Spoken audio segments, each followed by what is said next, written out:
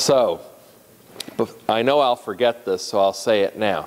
If you can, before next week, read chapter 6 of St. John's Gospel. Okay, so that'll tie in with the Eucharist. And if you read that ahead of time, we'll probably be able to go through it a little bit more rapidly, and that way get back on track.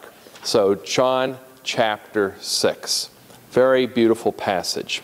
And just think about the words. Pray about the words. Now, with that, tonight we begin sacraments. So we've already talked about the creed. So pretty much we've done from who is God, have gone all the way through Father, Son, Holy Spirit, the Church, Mary and the saints, heaven, hell, purgatory. So pretty much the creed we've covered. Now we move really to the second section of the Catechism, which is the sacraments. So think back. Remember we talked about Jesus and how Jesus is priest, prophet, and king. And as priest, he sanctifies. As prophet, he teaches. As king, he shepherds, or you could say rules, either way. What Jesus did continues on through the ministry of the church. That's what we talked about. So the church takes on those same three roles. So church is priest, prophet, and king. Church is called to sanctify, to teach, and to also rule and guide. Well, we're going to look at the idea of sanctification now. So specifically, we're looking at the sacraments. So how does Christ continue to share the life of the Holy Trinity with us? How do we share in what he did on this earth? It is through sacraments. So here we see the action of Christ continuing on through the ministry of the church, and it is through, therefore, these sacraments that we are brought into the life of the Holy Trinity. Okay, little triangle, equilateral triangles always for Trinity. Now, with that then, we just look at the basic definition of a sacrament. Now, in itself, in Scripture we find two words. One is a Greek word, which would be mysterion in Greek, but we could just simply say mystery. And the other word is sacramentum, which is a Latin word, which we call sacrament. Now, so this would be the Greek version, and this would be the Latin version. Now, on the eastern side of Christianity, when we think of the Orthodox churches or our Eastern Rite Catholic churches, they would still use mystery. Even in our own liturgy, we'll talk about as we gather to celebrate these sacred mysteries. The idea of mystery here, of course, is not like Agatha Christie mystery, but rather the idea of there's something visible, something presented to us, something that's been made known to us, but has a meaning greater than all of that. There's a mystery to it because, of course, we're dealing with God, something of God. So there's always going to be something of a mystery, something beyond the total comprehension that we have, something beyond this natural time and space that we're bound by. Sacrament is really more tangible. This is something we find in the western side of the church, the Latin-speaking side. And actually, it was a Roman term that really meant like a sign, really a visible sign. Like the Roman soldiers had visible signs of who they were, and it was called a sacramentum. And so the church used that word to try to convey these are these outward signs that Christ has given to us through which he gives grace. So either word. But we technically use the word sacrament. So a sacrament is an outward sign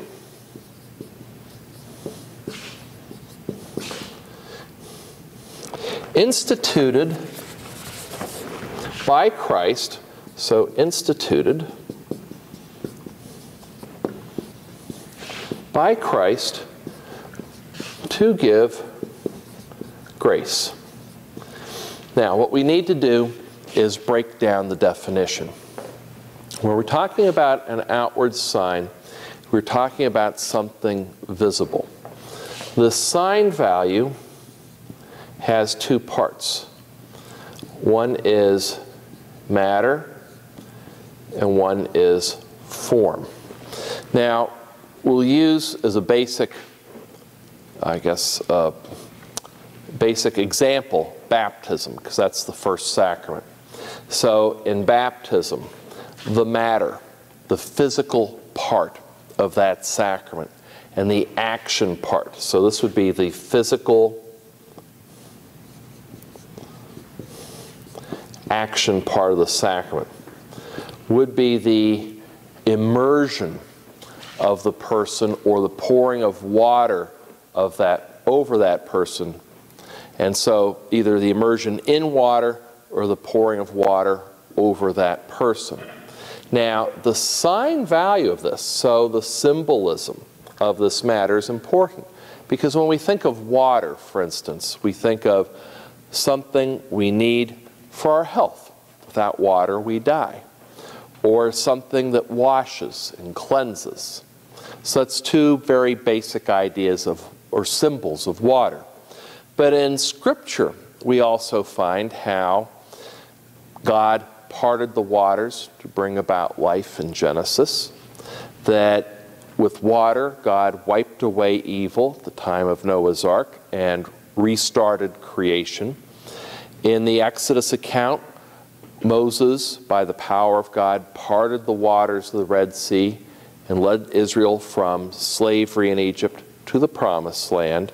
So all of that symbolism is part of this water. But with Christ, too, we remember how he was baptized by water. One caution there, that remember that baptism scene that we read when we were talking about Jesus, when John the Baptist baptizes him, that is not our understanding of baptism, because ours deals with passion, death, and resurrection. So just to clarify that. But the idea that John the Baptist, this idea of a Jewish ritual washing using water, is part of this symbolism too, this cleansing of our soul. Now the form is, as Jesus taught the apostles, I baptize you in the name of the Father, and of the Son, and of the Holy Spirit. So we're baptized in the name of the Holy Trinity. So this is the sign value of that sacrament. In looking at this too, that the minister of the sacrament is the person who performs it. So normally in baptism it's a priest, could be a deacon, but normally a priest. In an emergency, anyone can baptize. So in an emergency, so like my mom, who used to be an operating room nurse way back when, at times worked in the delivery department, and a couple of times she baptized babies. So anyone in an emergency can baptize, and it is a valid baptism, as long as you pour water and you say, I baptize you in the name of the Father, and of the Son, and of the Holy Spirit. And so, that's the minister. Now, the minister has to have the intention, meaning that he has to want to do what the church wants. So that's the idea. So that if I do a baptism, and even if I have the worst headache on earth, if I'm doing it and my intention is to do what the church asks, then that baptism is valid. So that's a valid baptism. Now, the person who receives, so the recipient, has to have a disposition of faith, that that person wants to receive the sacrament. So the person wants, you can't force it. Now, at this point, some people will say concerning baptism, well, what about little babies? Well, one has to remember, first of all, in history, we've always had babies being baptized. So even in Acts of the Apostles, it speaks of how the apostles baptized whole households. So whole households, whole families, could be everything from the little ones to the big ones. But then too, Jesus said to the children, or to the apostles, let the children come to me. So Jesus welcomed children.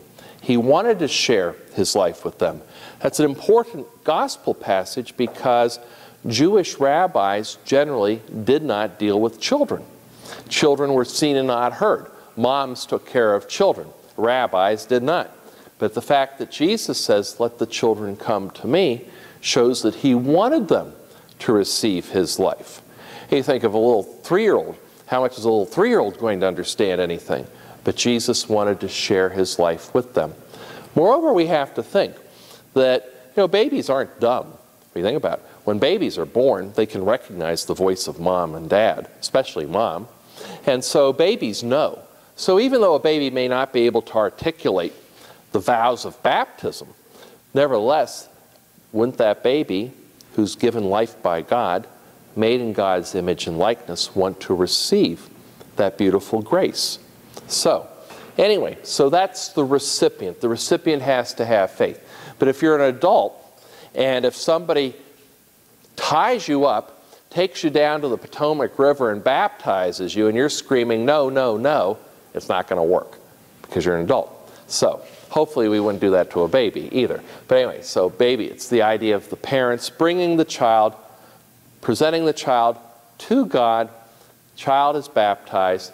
There is the faith necessary. Now, we say that these are also instituted by Christ.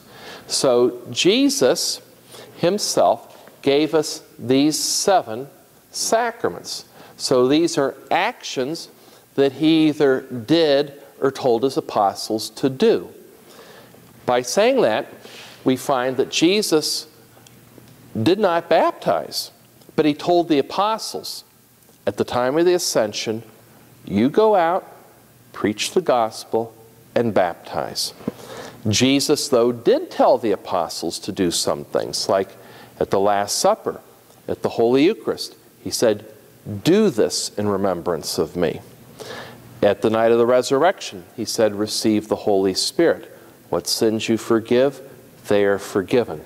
So these are 7 sacraments that Jesus either did himself or told the apostles to do. So they're instituted by Christ. Now, it's always been interesting, why 7? Okay, so when we think about this number, well, we start with baptism, okay, which is then followed by, in the normal chronology of how we receive them, by penance, and then we have Holy Eucharist, confirmation,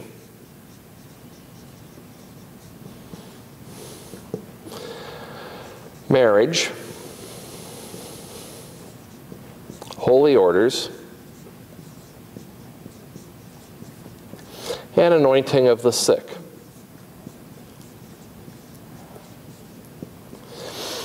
Now, these are 7 sacraments. When we think about 7, God created over a period of 7 days in Genesis. For the Jews, 7 was the perfect number. 7 was a sign of the covenant. So, perhaps, we don't know for sure, but it's a good spiritual speculation to say, well, Christ gave us these 7 sacraments because through his passion, death, and resurrection, we're called to be a new creation. That through these sacraments, we become that new creation. We live that life of grace. And so these sacraments really cover from birth to death. Not that we receive all of them, but beginning with birth to death. It's one life with the Lord. So perhaps that's the reason why. Now, in looking at these sacraments, some of them are the fundamental sacraments.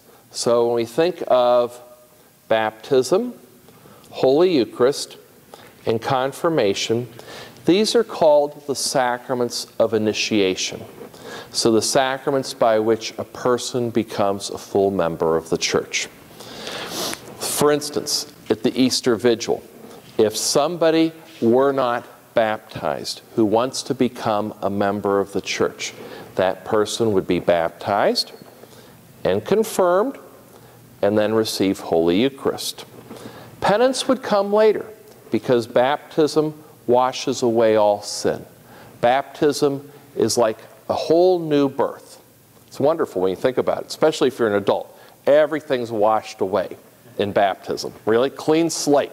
So no matter what you've done, it's all washed away. Not bad. So, now, these are what are called the three sacraments of initiation.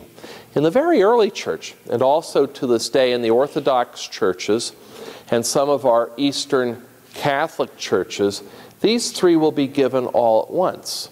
So a baby would be baptized, then immediately confirmed, and then even receive Holy Communion. In the Western side of the church, we've generally split these so that there can be a time for catechesis and maturity, so that after baptism, a child matures, is able to learn the faith, then would receive Holy Communion, then confirmation. So normally, in our church, infancy, and then Holy Communion is usually around 2nd grade, and then confirmation usually around 9th grade, somewhere along those lines. Penance, of course, in the normal course, would precede Holy Eucharist. But again, as far as what makes you a full-fledged member of the church, it's baptism, Holy Eucharist, and confirmation. Because what if, let's say a person had never been baptized, was dying, wanted to be baptized? Well, that person would receive these three sacraments, and those are the three key sacraments for becoming a full member of the church. A dying person would not go to penance, most likely. And then two, not everybody gets married, and not everyone's going to become a priest. And then hopefully we all are anointed before we die, but who knows, right? So, God willing. Now, there are also some sacraments that leave a permanent mark on our soul. So they're so special that they leave this seal, and that's what is part of this term sacrament, that we're marked. So like with baptism, we receive this character. So put a little C there. Once we've got it, we've got it. We'll never be rebaptized. So sacrament of baptism is one shot.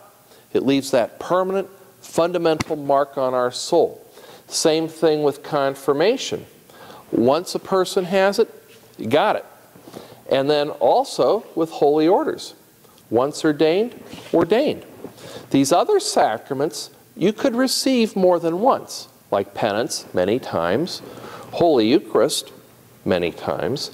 Marriage, well, if your spouse dies, you could receive that more than once. And anointing of the sick, you could receive that. But these three, baptism, confirmation, holy orders, they're one-shot, permanent, put a mark on our soul kinds of sacraments. Now, with that, each sacrament gives grace. Grace is a supernatural gift from God. So it's nothing of this natural world. A supernatural gift from God for sanctification, okay, so to make us holy, and salvation, to bring us in union with God. So for sanctification and salvation. Grace is simply a sharing in the life and love of God, the Holy Trinity. We could look at it as almost like the breath of God. God breathing life into us. You know, it's like a person is like resuscitated. You know, if you do CPR, you breathe into the person. Well, it's sort of like what grace is. It's like God breathing His life, His love into us. That's what really grace is. Now, we do receive three kinds of graces in these sacraments. One is called sanctifying, also actual, and then also sacramental. Sanctifying grace is simply that indwelling presence of the life of the Holy Trinity. That's all sanctifying grace is. That is that indwelling presence of the life of the Holy Trinity in our soul.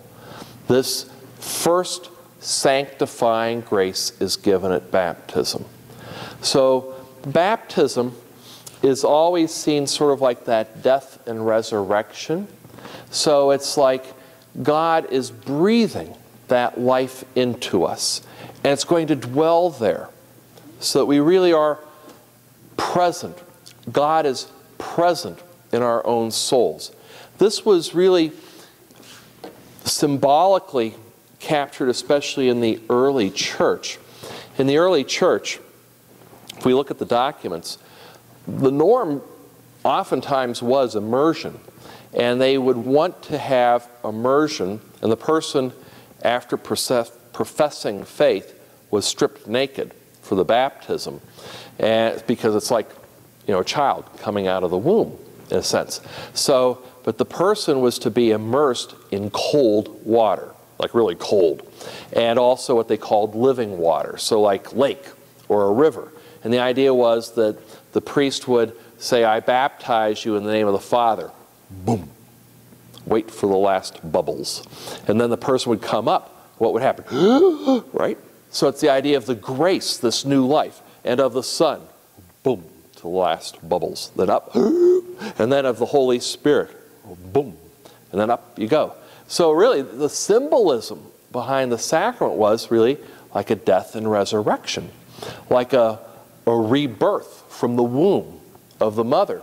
So this sanctifying grace, again, is that presence of the life and love of God in us.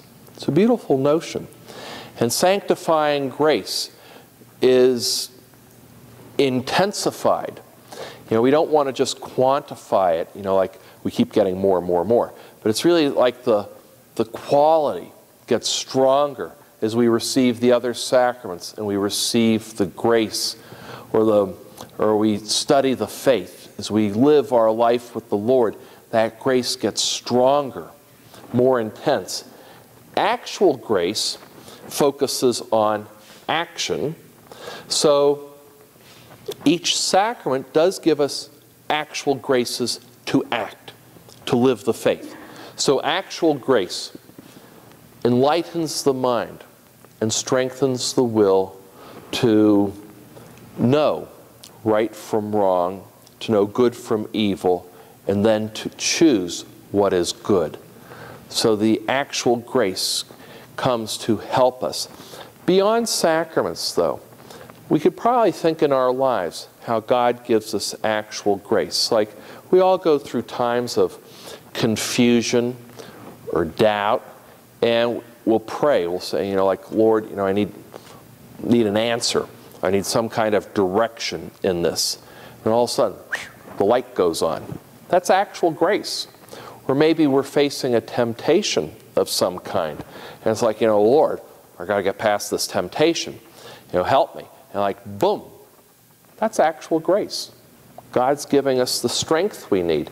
Sacramental grace is that particular grace that comes from each sacrament. So each sacrament gives us its own special graces. So baptism has its own, but for instance, like marriage, a couple receives the graces to live those vows. In holy orders, a priest receives those graces to be a priest. So each sacrament gives us three kinds of grace: sanctifying, actual, sacramental. All right, any questions so far? So far, so good?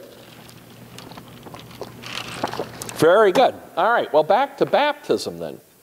So, we've covered that baptism is the pouring of water, or immersion in water, and the priest says, I baptize you in the name of the Father, Son, and Holy Spirit. The minister is normally a priest, could be a deacon. In emergency, anybody. The recipient has to have some kind of faith. But what does baptism do? So, the effects of baptism.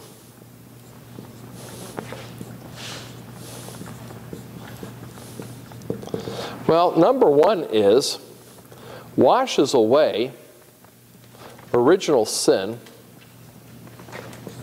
and infuses sanctifying grace into our soul.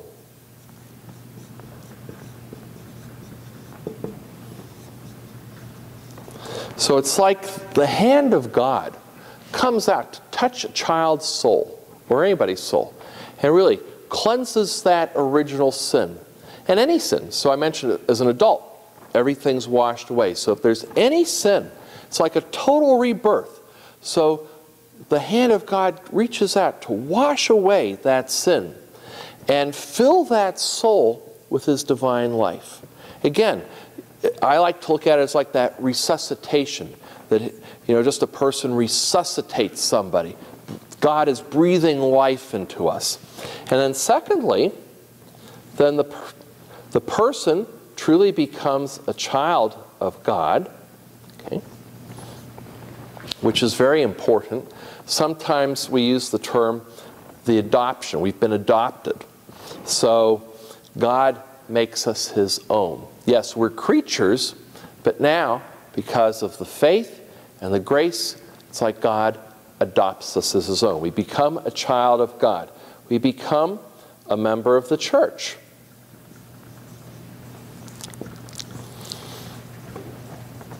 Now here, of course, this has a little particularity to it, because if a person is baptized as a Catholic, that person becomes part of the Catholic Church.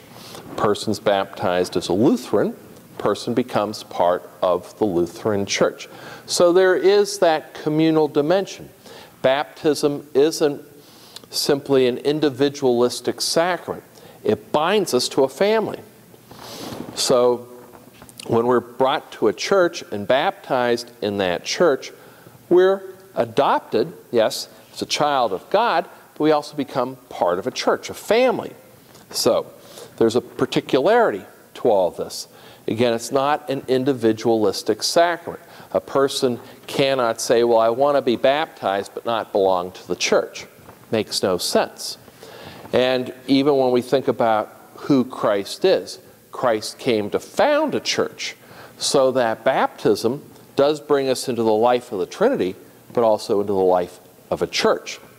Then, too, baptism allows us to share in the saving mystery of our Lord's passion, death, and resurrection.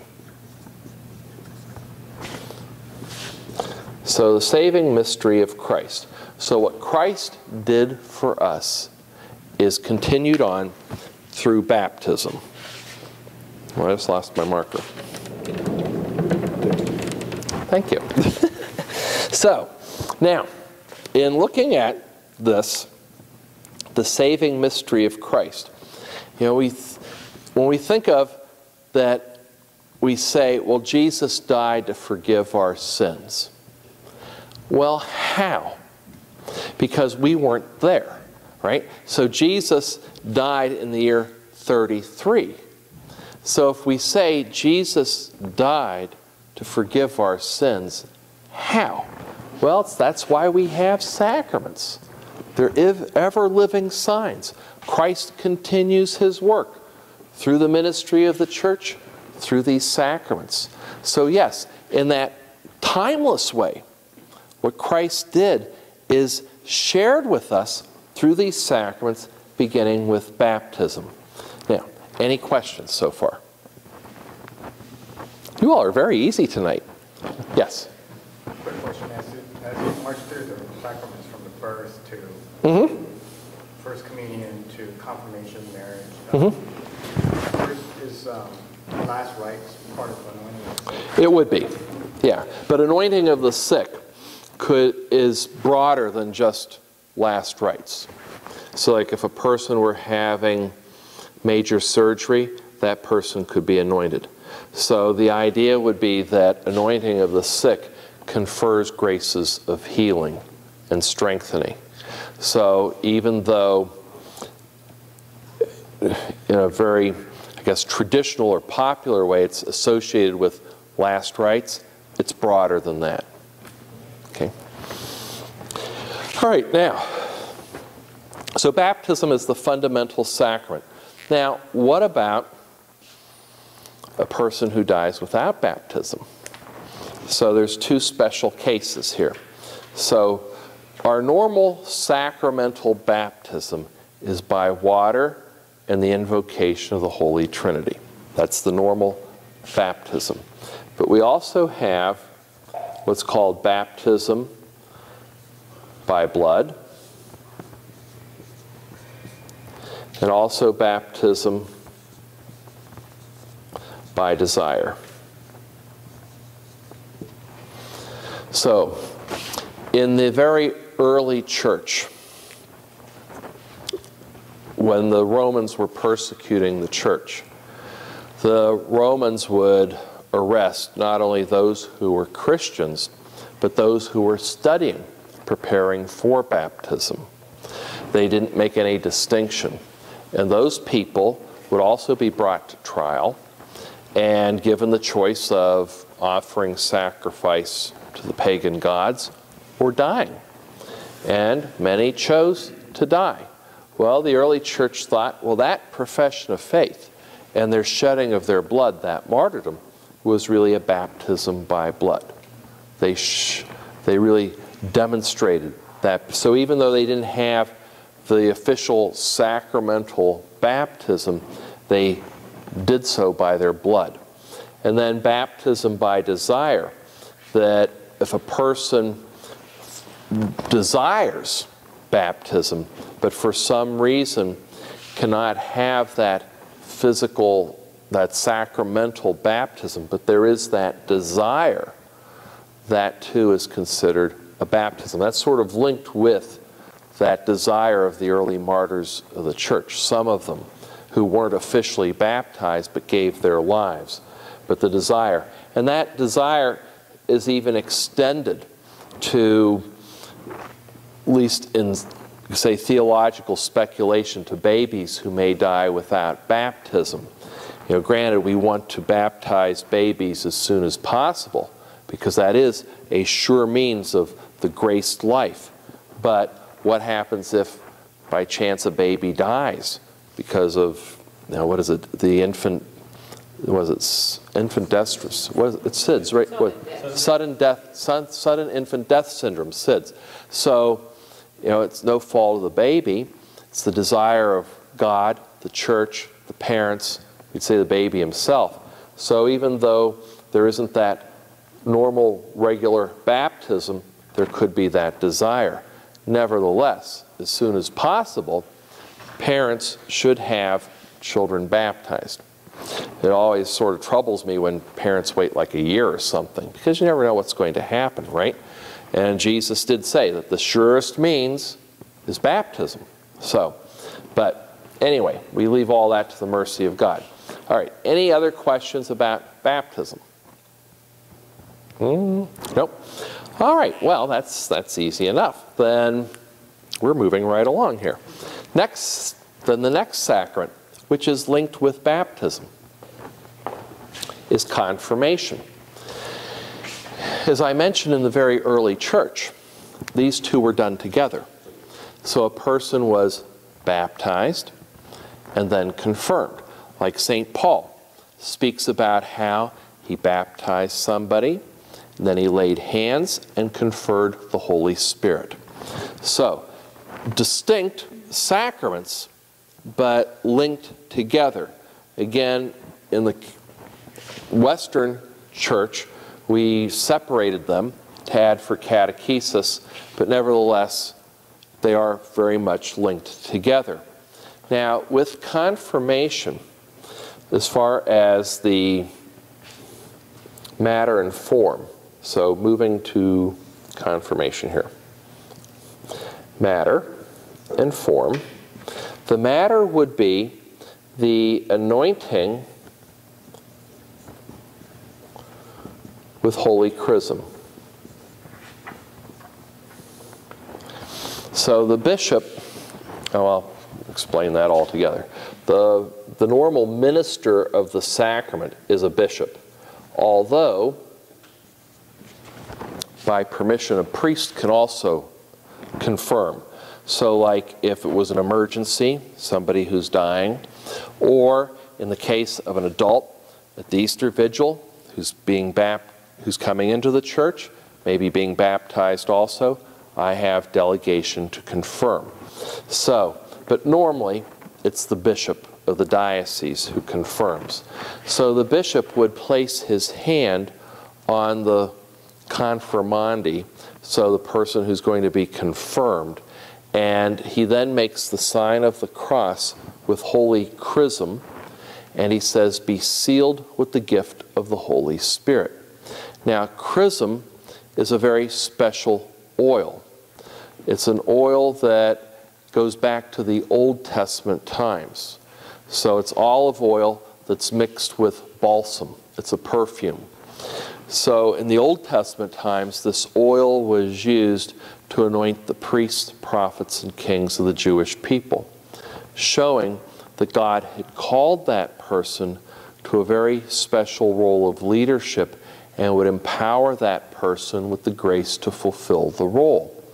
We use chrism because through confirmation, we're sharing fully in the ministry of Christ. And Christ is priest, prophet, and king.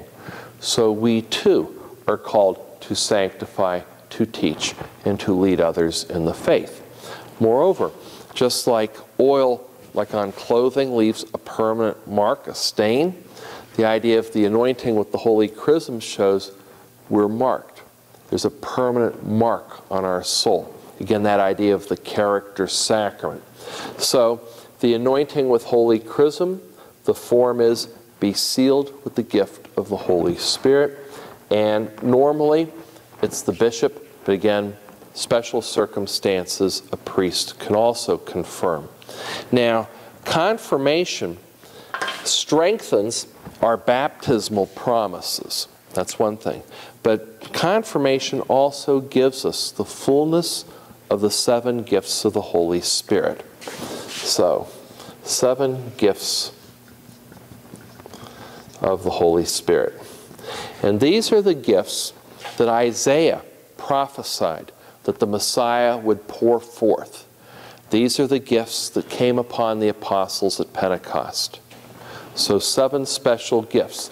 The easiest way to remember them is the way I do, which I'll explain. But it's fear of the Lord,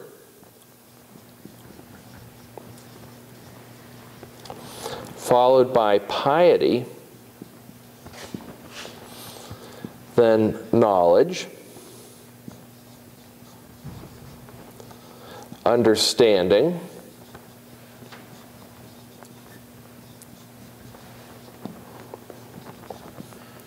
counsel, wisdom, and fortitude. These are the 7 gifts. Very beautiful gifts. So let's just think about this. So in baptism, a person becomes a child of God, receives that graced life, becomes a member of the church, shares in the whole saving ministry of our Lord. Now, at confirmation, all of that is renewed and strengthened, but also now, these 7 special gifts are given so that a person can fully share in the ministry of Christ. Remember, it was a couple of weeks ago, spoke about the idea of the common priesthood. All of us share in the work of Christ, in different ways, of course. My role is different from your role, but nevertheless, all of us are called to share in the work of Christ. These 7 gifts help us. Now, fear of the Lord is the fundamental gift. It is recognizing God is God. So fear of the Lord isn't this, servile kind of fear, or the idea of fear of like we would a ghost or something like that. But fear of the Lord is profound respect for the majesty, the awe of God. That's the idea. God is God. And we're just little creatures. It's like that fundamental relationship. That God is God, we're little creatures, we're called to know, love, and serve God. So that's a gift, to recognize God is God in our lives. So oftentimes, see, we have to be careful. So oftentimes, in our human weakness, we want to invert it, right? We want to play God. I'm God. I'll do my will. I'll make my commandments. Oh, sure, we think about God. God's there, Christmas and Easter God, whatever. But do we really revere God as we should? That's the idea of the fear of the Lord. Always remembering God is God in our life. And God is number one, first priority, and we're called to know, love, and serve God. With all of our talents, our abilities, we give glory to God. And with that then comes piety. Piety is remembering we're just the humble servants. In a way, that's piety. Piety is having those good devotions. Piety is expressing our love through our prayer, through our worship, especially at Mass. Piety is even doing those little simple things. Like when I was a child, I remember being taught to kiss the crucifix, for instance. And we do that at Good Friday. That's a pious action. Yes, we know that that's a physical object, but in our spiritual way, we are piously reverencing Christ who died on the cross. Or the idea of making the sign of the cross with holy water when we come into church. Genuflecting, that's all piety. It's again, humbling ourselves before God. It's having that pious devotion. It's also recognizing everything we have comes from God. Again, we're just the creature, the little simple creature. Yes, God loves us. We're a child of God. We're just a little creature. That's piety. So, and then with that disposition, see, comes knowledge. So knowledge is that gift by which we can learn the faith. So we ought to pray to the Holy Spirit to know the faith. But also to know it in a way that we can know what is of God. Like if a person is really in love with God, devout, and so on, that person sort of knows if something doesn't sound right. It's like if you really know any subject pretty well, and somebody says something, you might say, well, that doesn't sound right, because you know it well. Same thing with faith. Like even though we might not have, the huge degree in theology or something, if we love God enough and we know the basics of faith, and someone says, well, it's okay to steal in this case or something like that, say, well, that doesn't sound right. That's knowledge. It's almost, so it's, yes, being able to know the faith, to continue to study the faith, but also to know the things of God. And with that, then comes understanding. Like, it's one thing to, let's say, know the 10 Commandments, be able to recite them in order, but it's another thing to understand them. What do they mean? What's the spirit of those 10 Commandments? That's a great gift too. And it's something that grows. Or it's one thing to say, well, the Holy Trinity is one God, three divine persons. But understanding is deeper. And sometimes that understanding is beyond words. But that's a gift of the Holy Spirit. And we grow in that understanding. The more we, given the basic disposition, the more we strive for the knowledge, the more the understanding will come. And also, too, given that, it's understanding God's will. What does God want for my life? Understanding His will. What does He want me to do? What's the right, or what is the direction of my life? That idea of understanding. But then, too, comes counsel. And counsel is that gift whereby we can know and distinguish what is right from wrong, what is good from evil, for ourselves as we make our own moral decisions, but then two, to guide others. If someone comes up to you and says, you know, I'm in this dilemma, what should I do? Well, hopefully, because of the knowledge, the understanding, and with counsel, a person can give a pretty good answer. You know, you ought to do this. This is what is right in the eyes of God. This is what you should do. This is the good action to take. That's counsel. How important that is. Especially in our world today, so many people are confused. And because of perhaps the moral relativism that we live in, some people really don't know right from wrong. They don't know truth from falsehood, good from evil. They get into these dilemmas. And what do we say? Well, do whatever you want to do? That's not a Christian way to respond. No, we say, this is what's right in the eyes of God. This is what is true and good. This is what's going to lead to joy. That's important. Not just saying, well, do whatever you think's best. No, people can make some pretty bad mistakes doing that. So the gift of counsel, very important. But then all of this is building to wisdom.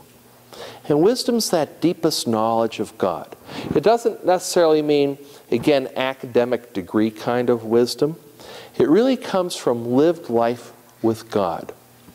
It's, as St. Paul would say, thinking with the mind of Christ.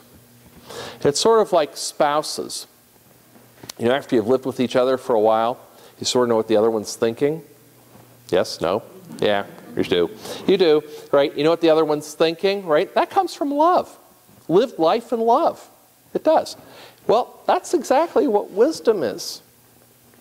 It comes from lived life, love with God. We think with the mind of Christ. That's what St. Paul said. And then fortitude is that strength to live it. So fortitude could be the strength to live our faith in the face of persecution. It could be just to endure hardships, sufferings. It can be to be strong even in times of doubt. And we all go through those periods too. Doubt, trial, temptation. That's fortitude. So these 7 gifts are so important. I think too that we haven't emphasized these enough in the church. I'm not sure why. But we really haven't emphasized how important these are. But more and more, maybe as I get older or something like that, more and more, the idea of praying for these gifts, praying for the help of the Holy Spirit is so important. Really, and I can honestly, and I will tell you truly, that like in preaching, that I pray to the Holy Spirit as I prepare sermons, but also even before I preach. I'll say, like you see a priest bow before the altar and say a prayer as they're doing the Alleluia verse and so on, I say a prayer to the Holy Spirit. And that's important. And the Holy Spirit gives us those graces that are needed. Yes? One of the oldest novenas in the church is the novena to the Holy Spirit. And it's the 10 days leading up to Pentecost. Mm-hmm. And each day you pray for a different gift of the Holy Spirit. Do you know when that originated? I don't know. All I know is it originated very early on. Very, very early. Yeah. It's my understanding it's the oldest novena in the church. Oh. Find out more. Okay. There's your homework. I didn't know that. Now, there is? Is there? There's something in the gift shop about it? About the oldest novena? About the novena, there's a book on the novena of the Holy Spirit. I bet we could work out, I'll get you a copy. Probably, gosh. Well, there you go. So, now when you think about these gifts though, you think about Pentecost when the apostles were there and the Holy Spirit descended upon them. And the Holy Spirit came with these tongues of fire and this driving force of wind. Well, those are the gifts. And the gifts just inflamed them with this love, this passion to go out and preach the gospel. So very important gifts. Now, Okay, any questions at all? You all are very quiet tonight, extremely. Well, then that's it, gang. And again, next week, read chapter 6 of St. John's Gospel, and that'll enable us to maybe move a little bit more quickly, not to water anything down, but just to move a little more quickly on that so that we can cover maybe 2 classes in one, hopefully. We'll see. All right? Maybe not. Probably not, but we'll see. Okay, good. We'll see you next week then.